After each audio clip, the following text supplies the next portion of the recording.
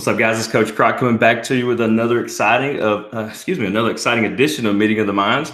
Today we have a very special guest, Davidson head baseball coach Rucker Taylor. Rucker, how you doing today, bud? I'm good, Chase. Thanks for having me. Excited to be here. Yeah, thank you for your time and the opportunity to speak. Well, first of all, I'm going to ask you, what got you into baseball? I know you're in a great situation, and we'll get into that. We're going to talk a lot today about some cool stuff with mindset related, but I always like to go with the first memory of baseball. What have you got? Man, first memory. I don't remember this one, but I think baseball was in me at an early age. My birthday's in June, and was talking with my parents a couple weeks ago on the birthday, and mom and dad both said that first night I was born, dad and I watched the Cubs game together. That was the national game of the week or whatever. So my first day being on this earth, I was watching a baseball game. So maybe, I don't know if that had something to do with it, but for me, I think my dad played junior college baseball, and so really just kind of growing up as a father-son thing. And Nice. yeah, mom really enjoyed being around it with us. So dad coached me up until about maybe middle school, and he was always the assistant coach and the pitching coach. And he had a buddy that coached his son, and it was my best friend at the time. So we kind of just grew up playing baseball together, and it really was more of a lifestyle than just a sport. I mean that in the standpoint of, if we had some free time, we'd go play in the backyard. Dad was a CPA, and I have good memories of spring break for me at 4, 5, 6. Mom was a school teacher, so she had that time off, and even though it was during tax season, Dad was really busy. We'd go up to the local youth park, and Mom and I stopped by Dairy Queen on the way. Get a foot long chili dog, get a Blizzard, meet Dad. We'd eat lunch, and we'd go hang out the park and hit in the field, take ground balls, whatever it was. So I think for me, those are some of the best memories and earliest memories. We won a little league. Man, I guess it was district at that time. Maybe sub-district was the name of it. We won a sub-district over a big rival, which was the first time our little town of Gulf Shores, Alabama, had won one of those in a long time. And I remember, being on the field. Kurt Fetters made a diving catch in right center, and that clinched it for us. And we all jumped around the field. And probably really one of my first memories. I couldn't tell you. I think I played shortstop in that game, but I couldn't tell you what I did. I couldn't tell you what the score was, but just remember Kurt made that diving catch, and we were jumping around, and we were just kind of celebration, and the memories of that are probably the first thing that really jumped out at me. That's cool, and it's crazy how you can almost go back in time and relive that, right? Yeah, absolutely, man, absolutely. That's a lot of good memories of baseball, and probably as a lot of your guests have said, and heck, just from experiences in sports, you sometimes forget, maybe that 2-1 pitch, you should have thrown something different. But you remember, man, those early morning workouts, which you maybe hate at the time, and you look back and you go, man, I'm 36 now. I wouldn't mind being around my college buddies for those 5:30 workouts, just to have that camaraderie and the team aspects of that and the friendships of it. Yes, sir. I mean, it carries with you a long time. And 36 years old, that's what you said? Yeah, that's you put numbers up on the board, unfortunately. And D1 baseball coach. I mean, this is pretty cool. How do you get there that fast? Man, I don't know. It's fortunate, been around a lot of good people. I think I got some good advice at times, not to necessarily look for that next job, but just do the best you can where you're at. And right. I think I've been really, really fortunate to be around some good people. Mentioned to you earlier before we got going here, Cliff Godwin, who you had on earlier, he was a coach of mine at Vanderbilt, and probably my experience at Vanderbilt has a lot to do with where I'm at now. From the Coach Corbin was the head coach at that time, but Eric Bakich, who's now at Michigan. Derek Johnson was the pitching coach, who's now Major League pitching coach with the Reds. Cliff was the ops guy in 2015. Guy named Mike Calitri, who's in the Phillies organization now. Mike Holder, who's at North Georgia, and Blake Allen, who's the head coach at DePaul. So I was around a lot of really good people. A lot of my buddies are now both at the college and professional level. And we were texting some guys last night. Good luck to the pro guys. And a teammate of mine is the first base coach for the Giants. This is kind of his major league debut last night after playing for a couple of years. He was the pinch runner on Derek Jeter's last. Antoine Richardson is the name. He was the pinch runner on Derek Jeter's last hit in Yankee Stadium. He scored from second. It was a 1-out backside line drive, and Antoine could fly. I was like, Antoine, I texted him, what? Did you get that good of a read off that? Because it's a line drive and first baseman laid out. If that guy catches it, it's double play, extra innings. And he's like, no, man, it just took off doing that score. But just like I said earlier, it's kind of a lifestyle, and just the friends you make in the friendships, in the game, you certainly pull for your buddies that are outside the game too, but certainly guys that are inside of it. And I've just been very fortunate to get here. But I started at Stanford University was a really a graduate assistant there, which is a position that kind of doesn't exist anymore. My high school head coach, Tony David, was the recruiting coordinator there. Drove 2 hours down the road from Nashville to Birmingham and worked for Casey Dunn and learned a ton from him. And then Tony and Mick Philbinder's the pitching coach, and just really good people. I learned a lot about myself being alone for the first time. I was a volunteer for 6 years, so it was it was rough at times. I think it made me a much more appreciative of that first paid job here at Davidson. Being around Coach Cook, who's an excellent human being, and talking a lot about the academic environment here at Davidson. Talking a lot about managing people, being a quality person for the guys you're coaching. And we had an opportunity after our 2017 season. Went to the Super Regional there and had a lot of success. And the school they had a little bit more funding coming in from some different sources. And after the 2018 season, Coach Cook moved into an associate athletic director role, which he's really excited about. And he's our oversight right now. We have a great relationship, and it worked out where I was able to stay here and take on that new task as head coach. So I've been very fortunate to be around good people, both other coaches and really good students too. Student athletes at Stanford and here at Davidson. Certainly, it's been a blessing for me. Absolutely. Davidson Quality University. We'll get into that in a second. That old saying, you're kind of the sum of the five people you're around. It sounds like you've been around some really good people and Yeah. high quality individuals, as you kept, alluding to. I mean, you're fortunate because you've been with those guys, you've learned from them, and you've taken a little bit from probably each and every one of them, right? Absolutely. And I think that the order, especially the college coaches, the head college coaches I was around, the order of Coach Corbin to Coach Dunn to Coach Cook was a great order for me specifically at those points in my life. It taught me a lot about myself.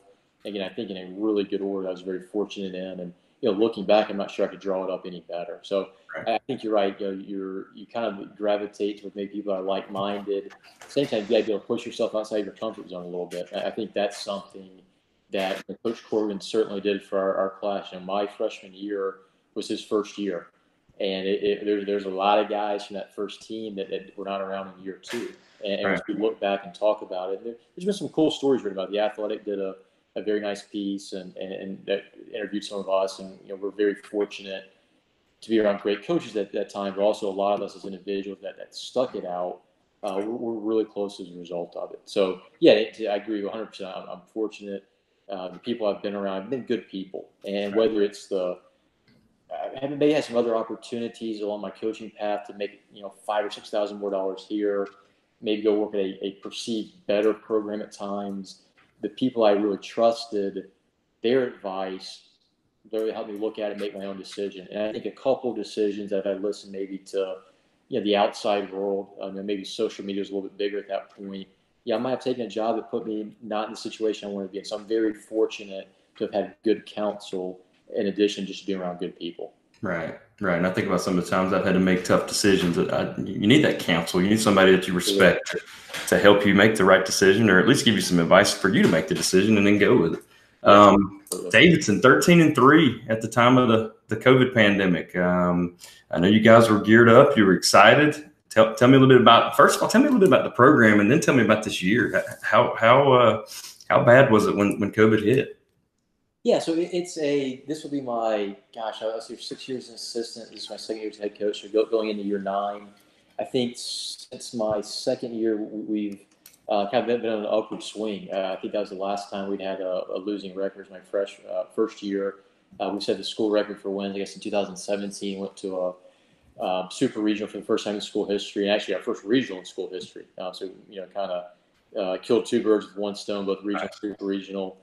This year's 13-3 start was our best start in school history, and we were young this year, and not necessarily young just from being freshmen, sophomore, but some guys that were maybe sophomores and juniors that hadn't played a ton as far as everyday guys. We were really young on the mound. We lost 3 weekend starters, one still in pro ball, one's in med school, one's in law school. So there's that kind of beauty of days. You're going to get some guys that play pro ball. We want guys that want to play pro ball. You've also got guys that are doing some pretty cool things outside ball as well. So we thought we'd be young in the mound. We had 3 sophomores that 2 guys really took jumps this year. Our closer as a freshman was excellent. He stepped in that Friday night role, and we pitched at a really high level. Parker Bangs is our pitching coach. Played at South Carolina. Was there in 2010 when they won the first of 2 back-to-back, and he's done an excellent job with the guys. And we had 4 or 5 freshmen that came in and really stepped in some big roles out of the bullpen or midweek. And we played a little bit better defense this year than we have traditionally. And normally we've got the ability to drive the ball in the gaps and sometimes over the fence. We did that at a pretty high rate as well at points this year. So it was a fun year in that, we got done with the fall, and generally at the fall as a coach, you have a decent idea of what you're looking at as far as your team. And we kind of looked at each other in the offseason. We could be pretty good. We could be really good. I don't think we'll be bad, but we could be really average. And, I think we start off that track where we're going to be maybe, take above average to pretty good. And there's definitely some excitement building into it. But, like everybody else in the world, early mid-March happened, and things have been a little bit different since then. Yeah, so it did happen, and how did you break it to your guys? Were you with them? Did you have to Zoom them? How did they go? Yeah, so it was a weird deal, and not to go blow by blow with it. We played Tuesday night down to Charlotte, the AAA Park, the Charlotte Knights. We get one home game down there a year, and Nice. a quick plug for them. It is they take care of us like we're a big league team. That's a beautiful facility. Man, it is pregame, postgame spread for us. Everybody's locker has their name tag in it. Nice. Davidson, Rucker, Taylor 3, whatever it may be, and I do the same thing for the visiting team. And we were supposed to play Duke down there 2 years ago. Got rained out. Played them again this year. Coach Pollard really want to play down there at the ACC tournament, being in Charlotte this year, planned to be at least. So we had a great game. We actually won on a one-out walk-off 2-run homer and off their All-American closer, and that was probably the best game we played all year collectively. 1 through 9 innings. Part of you wishes you knew that was going to be the last game, because maybe you could savor it a little bit more. But in the sport of baseball, we played really well. We're going to enjoy that, and then Wednesday is back to practice. So for us, we had a normal practice Wednesday. We actually inter-squatted. Thursday rolled around, and at that point, you could kind of tell nationally things were churning. And without too much detail, we had a 4:30 practice schedule. Right around 4, maybe 4:20-ish, I think the NCAA announced that the spring, the College World Series was canceled. So we actually, in the room I'm in right now, our lounge, we met at 4:30. Basically told the guys, hey, for us, we got one more non-conference weekend. Our administration's decided we're not going to play that, but we are going to play our conference weekend next weekend. If you guys want to practice today, I'd love to practice. If you guys won't want to, I'm good with that. So the guys say, no, we absolutely want to practice. We want to be here. Right. Get some level of normalcy. In the back of my mind, I kind of felt like this was going to be a weird 24, 48 hours. So actually, as they went out to stretch, I stepped back and kind of Little League style called the local, there's a great pizza place right down the road, called them and said, hey, can I get 20 pizzas delivered? And it worked out that my mom and dad were up here visiting for a few weeks, and dad ran and got true Little League style, dad ran and got the pizzas and brought them back. So we got done about an hour and a half practice, and guys were walking off the field. And I don't have my phone with me during practice, but Coach Munger, pulls out. He goes, "Hey, you need to see this?" And it's on Twitter where the Atlantic 10 had canceled all spring sports. So we had probably 5 or 6 guys there in the locker room. I was right on first base. So, hey, guys, come back for a minute. And don't remember what I said. No, it was emotional. No, it was tough. But we basically gathered on first base, and some guys, as you would expect, got pretty emotional. I think that's something as a college coach, you want to see emotion from your guys. You want to see that they felt there's an investment there, and certainly saw that. So I think we sat around for a couple hours, just literally eating pizza on the field like it was a summer Little League game, and some guys were crying. There's a lot of hugging, and at that point it really wasn't, hey guys, this is the next step. It's let me regather. We talked again the next day as a group, and really I think starting that Friday afternoon, guys kind of broke up. So it's almost like the traditional end of the season where you get done with whatever tournament you're in, you get back, you have that team meeting, and it's just gone. And I think that's the tough part about college baseball is generally you're playing once school's out, and you get back to campus and those guys are gone. And, that iteration of that team, that group might come back for an alumni deal, but that's tough when you don't get that same deal with that group again. And that was just maybe that on steroids in this situation, plus the uncertainty. And I think as coaches, we try to prepare our guys, we try to help them as much as we can. And there really wasn't a playbook for this one. So it was just trying to be as honest as we could. Hey, don't know what's going on. We're going to give you the information we have. And I think they handled it really well. It was a mature group. I think they responded about as well as you can expect in those next couple of days. And I think for the most part, guys are handling it pretty well. Yeah, I mean, Coach Pollard and I talked about it. It's baseball. It makes you like calloused. It makes you hard. You're used to failure, and something like this, getting everything taken away from you is it's just shocking. But the only thing is, everybody in the country had to deal with it. So you said you didn't have a playbook. And you had to create one on the fly, obviously. How did you stay in contact with your guys? Did you keep doing mental exercises or anything that you did to keep them together over the I guess cancellation? Yeah, yeah. So I think the biggest thing, and I think this is a great trend you're seeing in college athletics, and I think high school too, is I think coaches are more, it's not one size fit all. And for us, what that looked like was basically us as coaches reaching out to guys individually, especially that first week or so. We have a freshman that's from Hawaii. His mother Oh was wow. comfortable with him jumping on a plane, so he actually went and stayed in Eastern North Carolina for a couple of weeks with some guys in his grade before he headed back. And now he's up in Wisconsin playing summer ball. So for us, it was really first of all, make sure they're safe. They had somewhere to go. There's a couple guys that were possibly going to stay at my house for a little bit till things calm down. Figuring out where they're going to store their stuff. I mean, college did a great job. Some of those just basic day-to-day things to help them out. From there, once they got situated, talk to some of the older guys. Hey, where are we at as a group? What do we need right now? I think some guys really wanted to get back connected as a group. Some guys just need to be by themselves and process a little bit. So for us, we kind of went back to about a once a week team get together. And sometimes it's just simple as just getting together, talking for 30 minutes. As we got a little bit deeper into it, we went to a little bit more baseball or just general person specific. I Right. think sports, be it other baseball programs, and certainly some programs on our campus where a month into this, they were, our guys were doing, Zooms every day for class. So they're still finishing out that semester.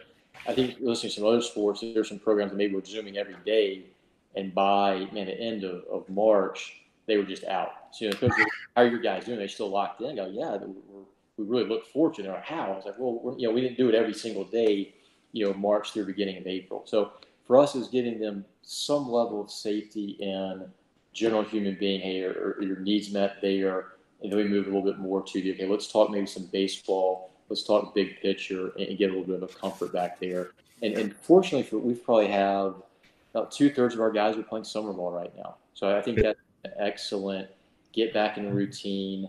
Most guys have access to some kind of workout facility. So really for those guys, we're trying to provide the right weight room material, the right, hey, let's work on this from the baseball side, and just make sure they're okay as human beings first. Absolutely.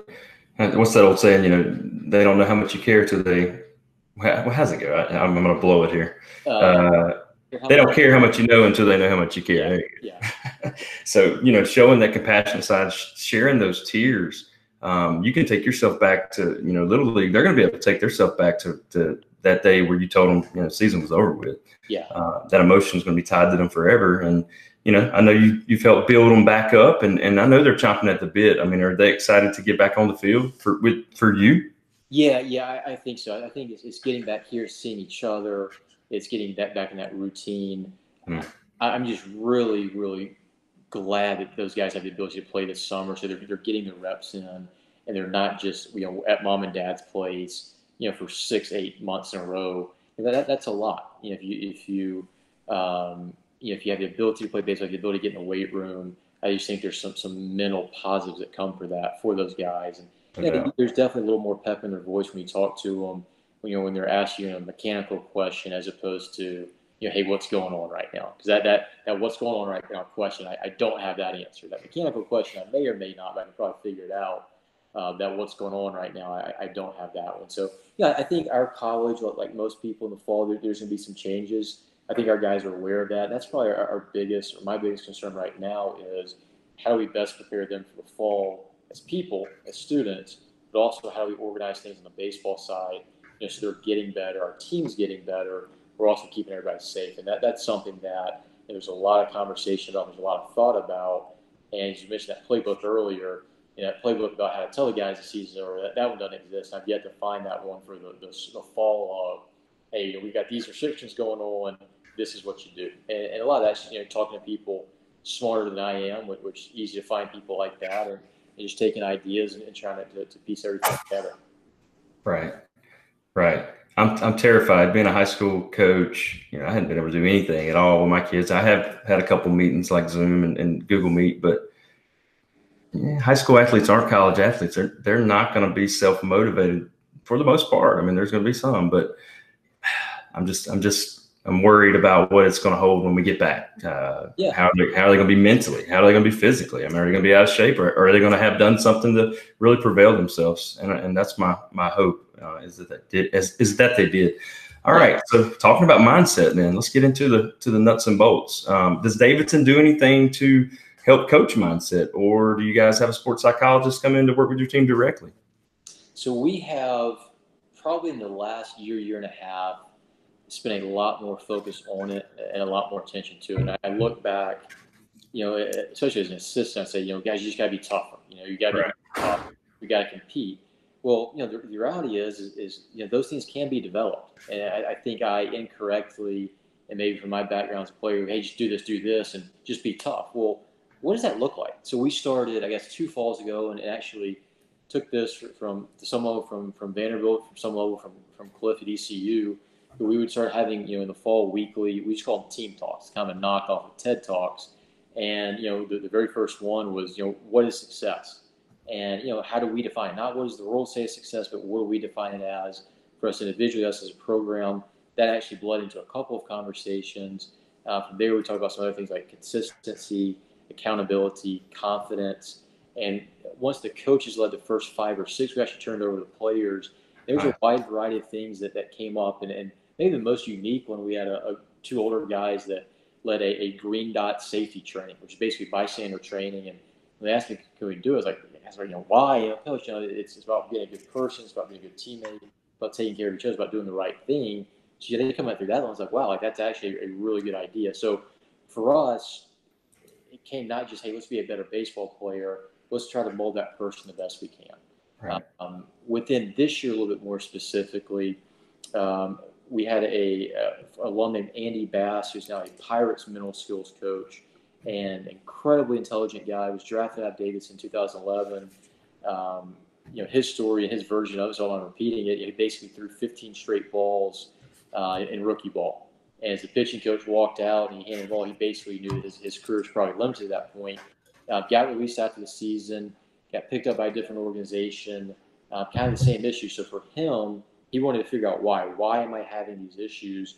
So he went to graduate school in psychology, ended up picking up a motor skills learning inclination as well. So he's now not only mental skills, but also motor skills. Wow. We've had, I guess, maybe 4 team conversations with him.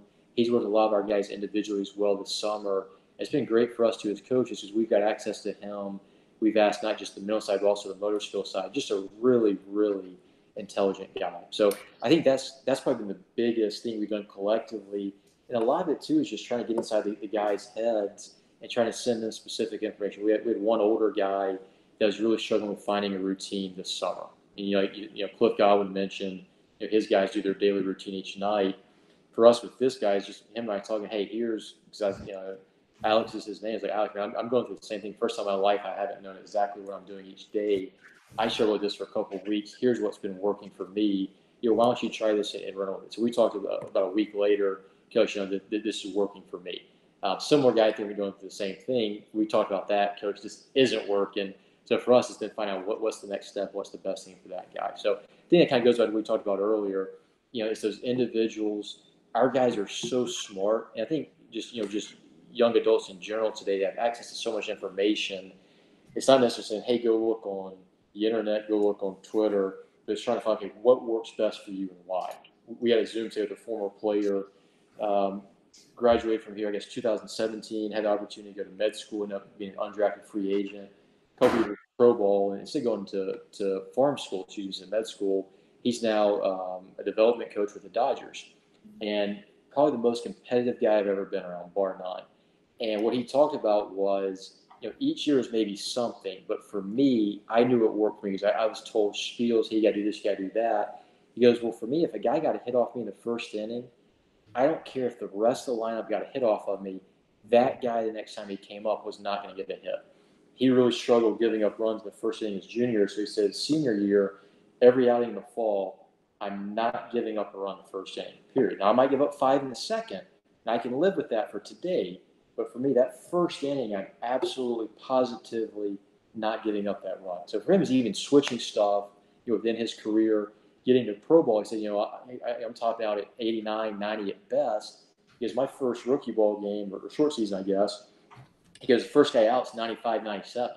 Because I'm kind of sitting around going, this isn't good. Because I'm kind of making jokes to my teammates about myself. Oh, I'm going to touch 85 today, maybe. Because all that was a safety mechanism. Because once I flipped the switch and realized, hey, I'm just as good as every single one of these guys. I'm going to be the best guy on the field for those innings I'm out there. That's what worked for him in pro ball. So, in a long answer to your question, we're maybe not as in depth as some. We don't have we don't use maybe a Brian Kane or some external resources like that. But it's something we've talked collectively about. It's really something I think by us talking about it, we're seeing a lot more guys that are being comfortable expressing what's going on with them. And that's been a really cool thing, I think, to see the growth from maybe 10, 15 years ago when I was playing in college. Man, if you had something going on up here, you didn't talk about it. Maybe your best friend. Chuck Knobloch, right? Yeah. Oh, Lord. Yeah. Wow. Yeah. How about that? I'd love to have his career. I'd love to have those issues on that stage. I'm sure he. Oh, yeah. But just I think the amount of guys that there's a limiting factor up here. I think that's absolutely a real thing. And I was listening to a podcast the other day, and Alan Conk was a coach out in South Florida. He said, that the best steroid you can give your guys is confidence. Ooh, I really never heard it expressed that way. It was like, well, that's a pretty good way of talking about it. So for us, it's trying to build up that individual. And I think if that happens, if that guy's confident in the classroom, around campus, there's going to be some carryover on the field. And I think whether sport you're talking about, you want confident individuals, and just in life as well. Right. And I believe I've mentioned this to a lot of coaches. I didn't think mental toughness could be taught. I thought you just had it or you didn't have it. And I was wrong, because I've seen people develop over the years. I'm like, wow, that kid went from that to that grown man right there. How did that happen? And it happened in front of my eyes. So yes, it can be taught, and there's things you can do. I want to go back to success. You said that was one of the first things you talked about. Yeah. What was the best description or definition of success your guys gave you? Good question. I think the consensus that we kind of came to say, we're going to hang our head on this a little bit, is we're going to do everything within our power in that moment to do what we think is right. And if we're doing that, and again, you hear a lot about process. Numbers don't matter at the end of the day. And to some level, there's some truth to that. To some level, you want to have a great process. But for us, it was, are we doing the right thing in the moment? And I think if you can do that consistently, I think you'll see success. Again, that probably gets back to the whole idea of process. Nick Saban's famous for process. Now, he's got really, really good players. Right. Heck of a job. So that makes me those wins and losses a little bit easier.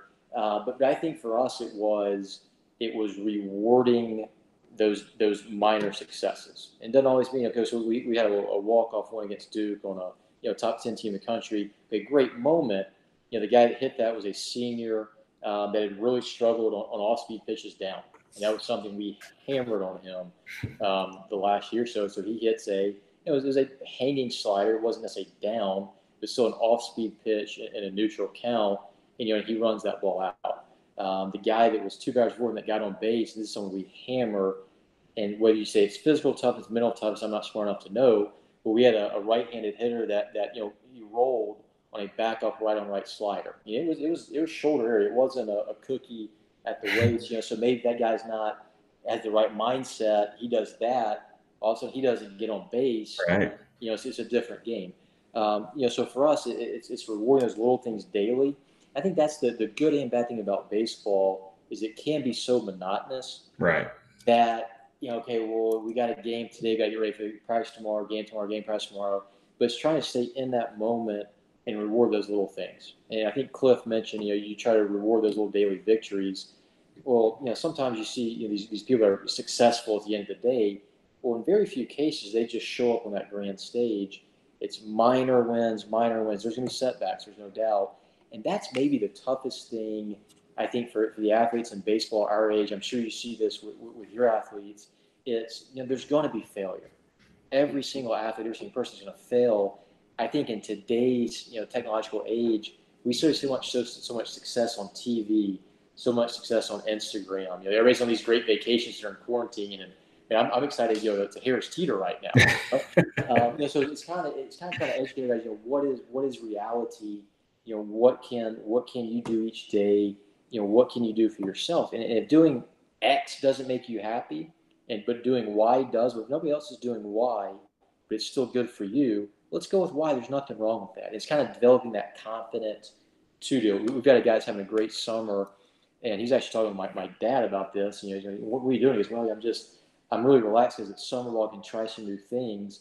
So for me, I go, man, I've got to make sure that guy, when he comes back in the fall, he's got that same level of freedom. And I got to figure out how to get him to that point, which how he does it is going to be completely different than that guy's locker room on that side of the locker room. So it's I really wish I'd taken psychology as a grad student or undergrad student, because there's so much of that right now. And I mean, I think going in a long answer to your question to what is success, it's it's having those daily small wins. It's being in the moment. It's being your best in that moment. If that's not good enough, okay, we'll regroup, we'll recover, and we'll go at it the next day, the next year, wherever it may be. But I think it's a really good question. I think a lot of different programs maybe only look at it as, okay, I've got to graduate these guys. I've got to get this team GPA. We've got to win X number of games. So I think it's really how do you value it internally, and what does your program look at it as a group perspective? Yeah, Dr. Rob Gilbert. I don't know if you ever heard of him. We shared Success Hotline. We ask our athletes to do that daily, make that call, and he talks about how winners lose more than losers lose, and because winners are going to keep battling and keep going after it, and keep doing the little things to eventually become a winner. Yeah. And to me, that is a process, and it can be trained, like we talked about earlier, and I love that. How about visualization, meditation, deep breathing? You guys focus any on that aspect? Yeah, so that's where Andy was great. And if you don't mind, I'm going to jump back to that last question. I Sure. realized that winners lose more. That was something that in 2019 we really emphasized a lot in our practice, in our training sessions. Was we're going to try to challenge these guys more. You've heard a lot about this in the coaching arena in recent years. Hey, these guys have to feel it can't just be for baseball. Underhand front toss, hitting the ball to you. We want the challenge. We want these guys to be in failure. I think I made a mistake in 19 in that we'd have guys fail, but we really help them. Hey, how do we recover from it? Or what do we learn from it? I'm just saying, okay, we're really smart. They're going to know how to figure it out. Well, sometimes maybe that's when you do have to encourage, hey, maybe try this tomorrow. Okay, maybe try this the next day. So I think this past year in 20, we tried to create even more failure. We also talked about, okay, how do we respond? How do we bounce back from it? So I think that was a really big growth for us this year, and I think a valuable life thing. Hopefully those guys take away. But jumping to your question, with meditation, visualization. So for me personally, and many years ago, a guy named Dick Mills had this pitching philosophy. Son was a pitcher at Arizona State, was a first rounder there, and he was huge on the mental side. So for me, never heard about it. First time I ever tried visualizing anything mentally was, he said, hey, put yourself in the stadium you're going to be pitching at the next day. You arrive, you do everything. So basically, you go through that whole pregame, you get on the mound, you go through the lineup, and everything's just positive. And I did it, man. The next day I went out and pitched the best game of my life. So, whether you're sold right away. Yeah, I'm like, oh wow, this is good. So, so that's my personal experience with it. That's how I started. I did it some in college. Was a below average at best player at Vandy. Probably my best year though. I spent that Christmas break doing a lot of visualizing and me having success. And for me, I did see some carryover. We've got some guys here at Davidson that have tried it. We got some guys at Sanford ones there that tried it. Zero success, hated it, no thanks. I just want to crank the volume up, sing a song, and that's my process. That's fine. We talked with Andy Bass a lot this summer about guys finding their own individual thing, and he's a huge believer in breathing and mindfulness. So we did some very brief demonstrations with our guys this summer. I think some guys have used that in summer ball and found some success. A lot of our hitters, I think I've heard some guys talk about with you, a lot of our hitters do use the mental reset of looking at the foul pole. Okay. Very, very popular. I think Evan Longoria made the first guys I heard talk about that on the professional level, but a lot of our guys do that. We encourage all of our guys to have their own process. We probably talked more in the fall about it than we do in the spring, which maybe I might need to reverse that a little bit to make sure we're doing the right thing in the spring. But something we want them to have the ability to articulate themselves and to know why they're doing it. Yeah, sometimes, yeah, coach, I look at the scoreboard.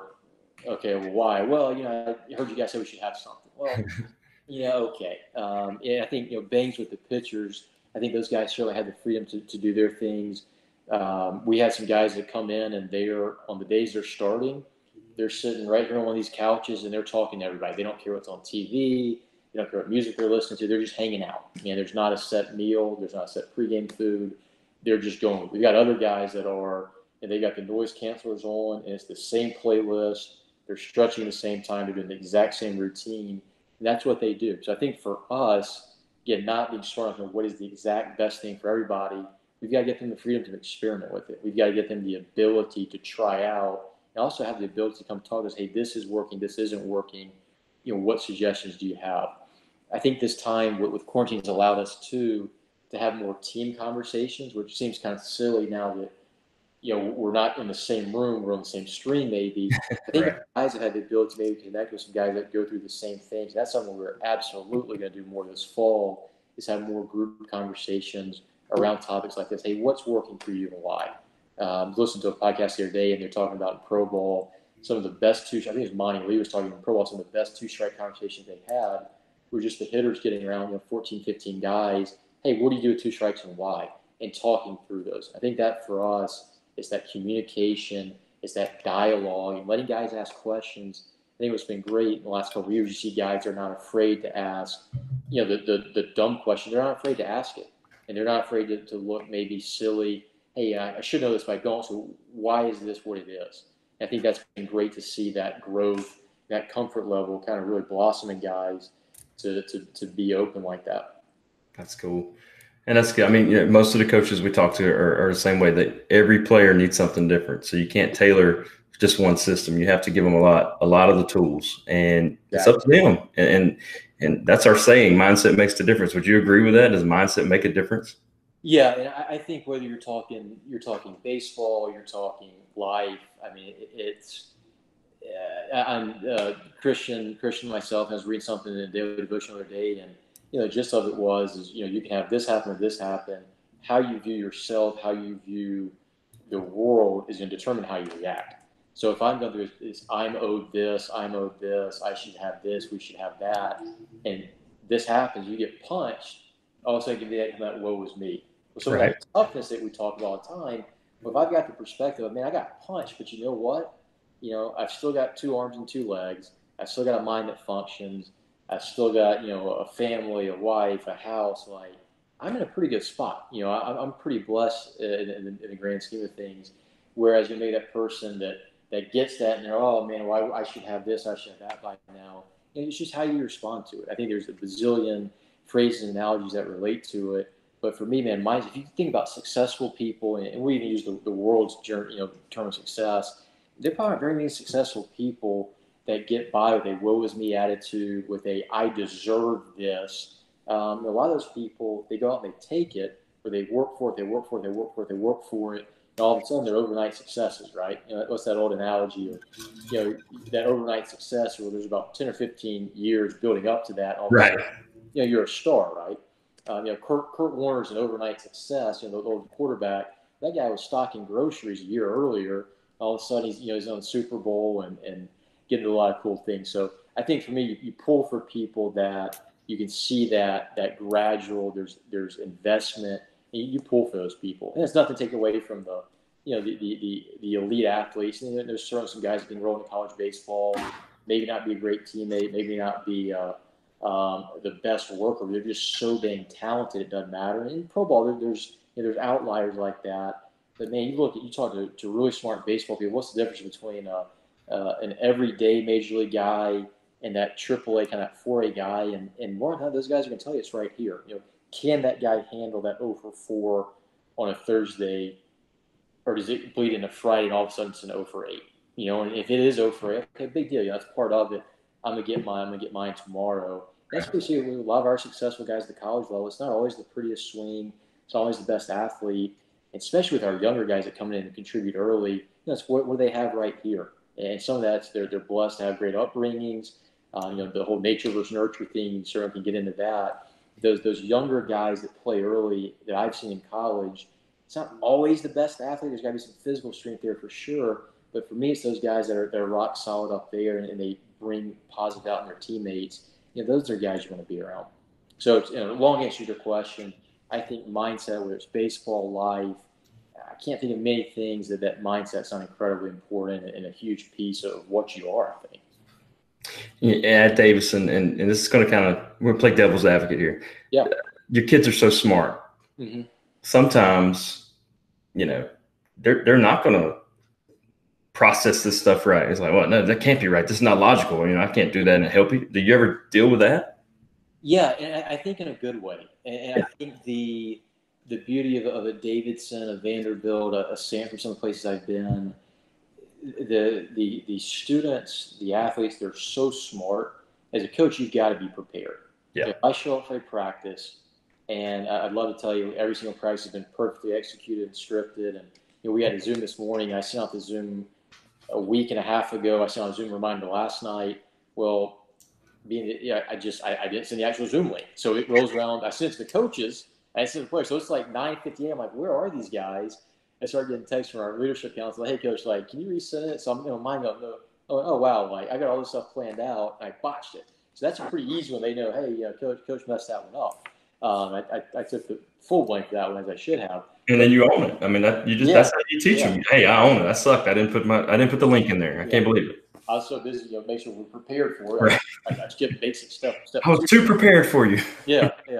So I think within that, they know, if we're not, if coaches, if we're having a disagreement, which we'll certainly, behind closed doors, I don't have yes guys in our staff. We've got guys that have their own opinions. Now, publicly, in front of the guys, we're certainly unified front. I think that's incredibly important in an organization. But I don't want them to just say, yes, let's do it because you think so. Okay, if they're not sure, I want them asking why. Why are we doing this? Because the players are asked, why are we doing this? They're smart. They've got access to a lot of different information. They've done it differently in the past. So for me, being around these educated people, we've got to have a plan for what we're doing. Doesn't mean it's always going to be executed properly. Doesn't mean it's always the best thing. And we get a lot of feedback from our guys. We want, especially some of the older guys we trust and they've been around a little bit. Hey, what do you think about this? Or even as a younger guy, hey, you ever done anything like this? No, sir. What'd you think? I hated it. Okay, well, why? It's just really tough. Okay, well, do you think it accomplished what we're trying to do? Yeah, I think so. It's just really tough. All right, well, in that case, hey, we're going to do that again. Even if it's just that guy, we're going to make that guy get better at it. Sometimes with some more guys, we're trying stuff new. And, Johnny, what'd you think? It was different. I liked it because of that. But for me, it really made me do, it made me do that instead of that. Well, man, we don't need to do that with that guy. And there's zero issue. So we want those guys taking ownership of their careers, of their development, and doing it in the right way. So to answer your question, it makes us be, I think, incredibly prepared as coaches. I think, and I've done some reading on this during this quarantine time and talking with some other coaches academic places, the guys, the athletes we're getting, there's so much pressure on them to be successful. Most of them have done incredibly well academically. They're graduating, if not the very top, towards the highest in the class. In most cases, they're great athletes. So they've always been succeed, and generally coming from good places with good loving support. But there's pressure to be the best. And all of a sudden, you get to college, there's a lot of other people academically that are just as intelligent as you are. There's athletes, the same level of athletes you are. And all of a sudden, you've got to recalibrate to, okay, well, I might not be the best at something right now. Can I handle that? Okay, or mom and dad still going to be proud of me? Or my friends still going to look at me as this great athlete if I'm not the best athlete? So I think that's something, especially in this academic environment, that I've seen more and more in the last couple of years. There's guys that are, man, they're really talented, they really care, they really work.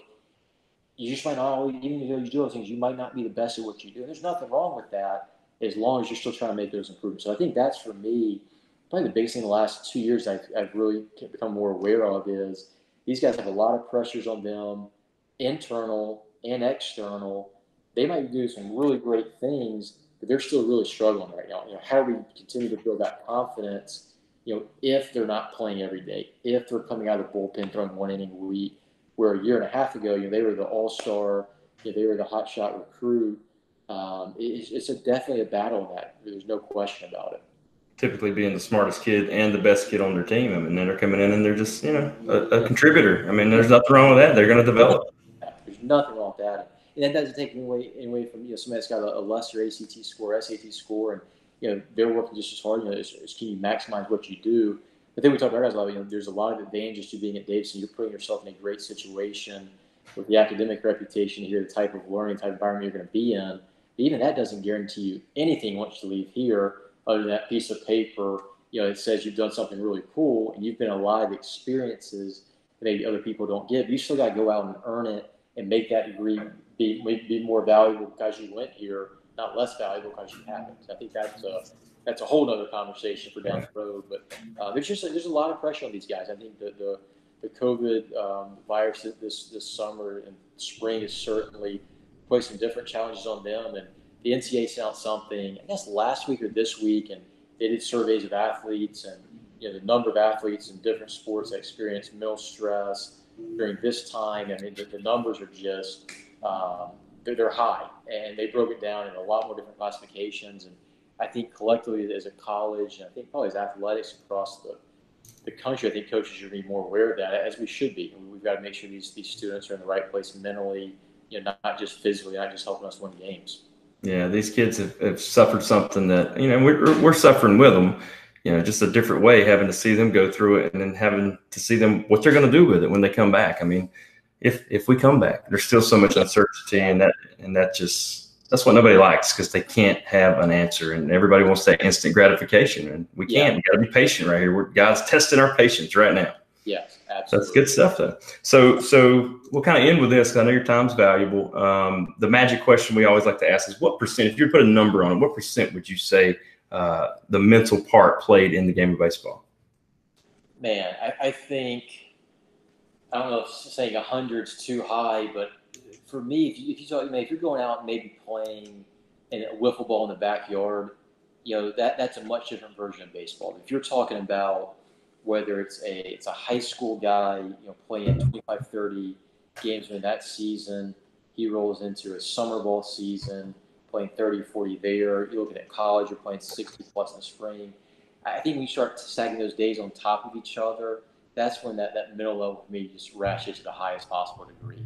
I think the vast majority of college athletes in any sport, I think particularly baseball, this is a huge, huge piece of the puzzle. Can you handle success?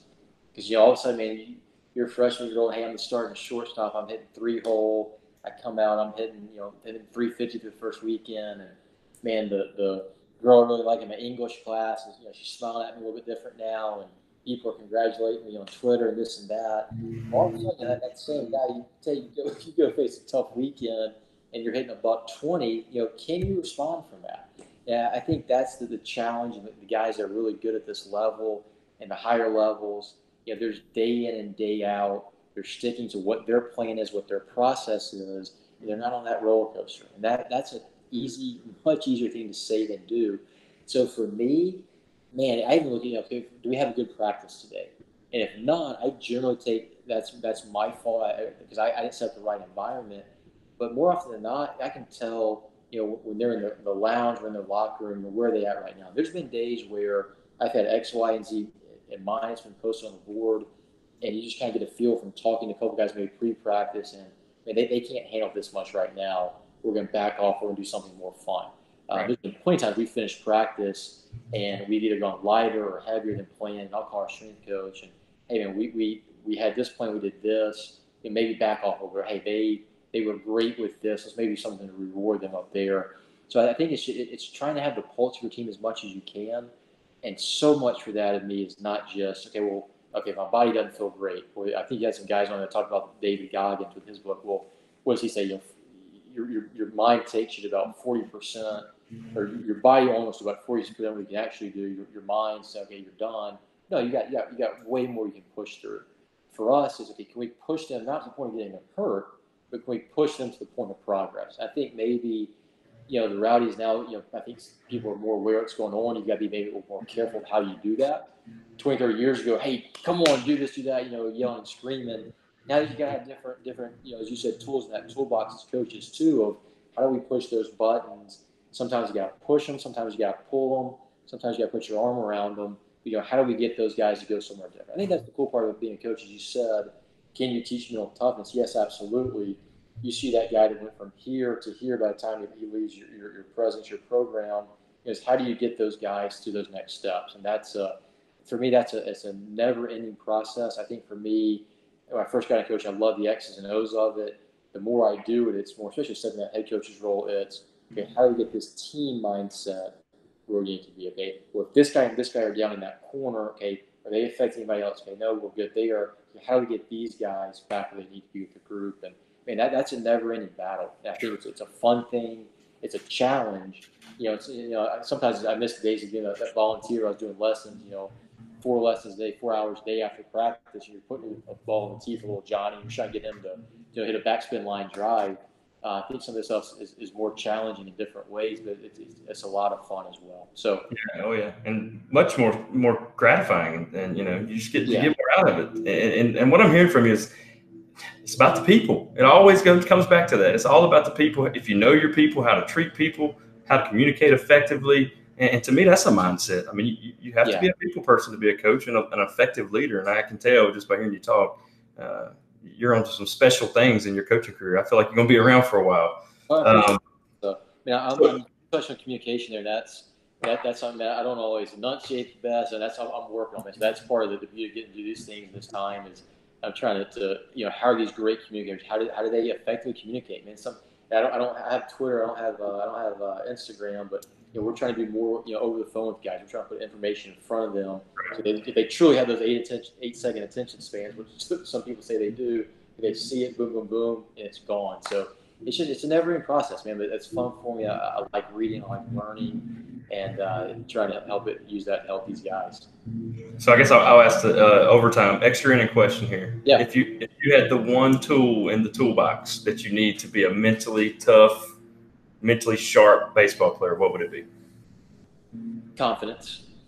And that's just my boom reaction. I think I'll give you a different one, but no, I like that. That's great. It's confidence. Right. I love that. We have a series on confidence. We have a series on aggressiveness, present moment. We mentioned that a little bit today.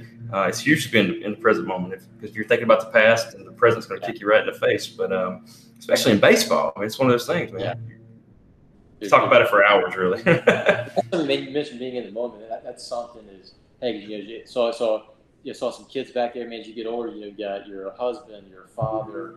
You got this punch this way, this punch that way, and sometimes it's hard as a coach to be in that moment at practice. I love being at practice. I think I'm probably better at that than a lot of things. Right. You got a family member sick, or you've got a kid that's sick. All of a sudden, man, you okay, where am I? Okay, I need to be here, and man, much less with our athletes where maybe they had a bad biology test, maybe the girlfriend's mad at them, maybe mom or dad's sick, maybe there's somebody in the stands heckling them, and all of a sudden they're 0 for 3, and they've got to go get in the box facing a plus arm.